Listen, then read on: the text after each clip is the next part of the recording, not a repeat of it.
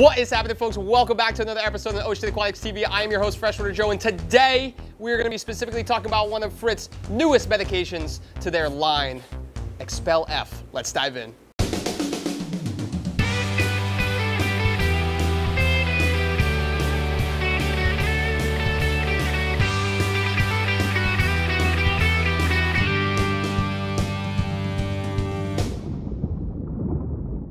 Folks, thank you for clicking on today's video. If you are, you're probably here for a reason.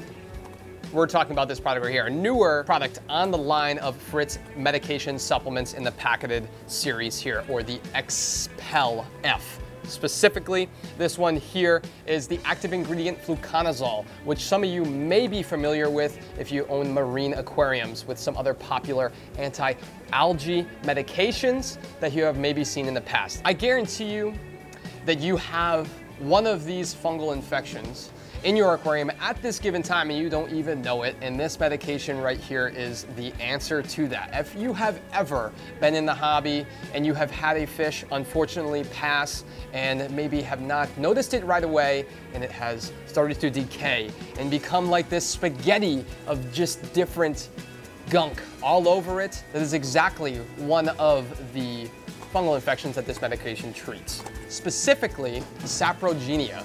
That is a fungal infection that is extremely common in a lot of our freshwater ecosystems, or even salt, I believe. But specifically, I'm talking about freshwater here today. And it can actively affect live fish, presenting itself as an active sore that looks cottony or fungusy. Now, it can be mistaken for columnaris, but lucky for you, fluconazole treats it all. So any type of body fungus on the scales or scaleless fish, depending on what you're treating for, safe for all, fin rot or the saprogenia, this is going to take care of it, which is fantastic. A cool little side note or side effect of fluconazole is it treats Bryopsis algae. So for you saltwater folks, if you got some Bryopsis algae that's growing all over your rocks and kind of interfering with your beautiful reef aquascape, fluconazole right here can take care of that problem. But if you are trying to actually cultivate some different types of macroalgae in, say, perhaps your refugium, then I would stay away from this medication in that sense, or remove those algae before you do your process. Obviously, with any medication,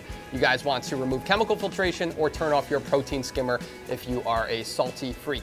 To wrap up today's video on Expel F, today we're going to be talking about exactly how to use it. You guys, obviously, if you purchase it, will have in-depth directions here. So specifically, Fritz gives you instructions to empty the packets per 10 gallons, one per 10 gallons, into a cup and mix it up and add into your aquarium to a high flow. The packet and the powder, well, the powder that is in the packet will dissolve eventually over time as it mixes throughout your aquarium. The unique and cool thing about this medication is it only requires one initial dose, which is really kind of cool in a sense that you're not having to write down on your calendar, I got a dose today, dose this day, do this day, and then do a water change immediately on your like 6th day, for example, for Maricin or other medications, right? So it makes it very simple to take care of a common problem and make sure that your aquarium is free of fungal infections and fin rot. With that being said, I highly recommend and suggest that you pick up some Expel F.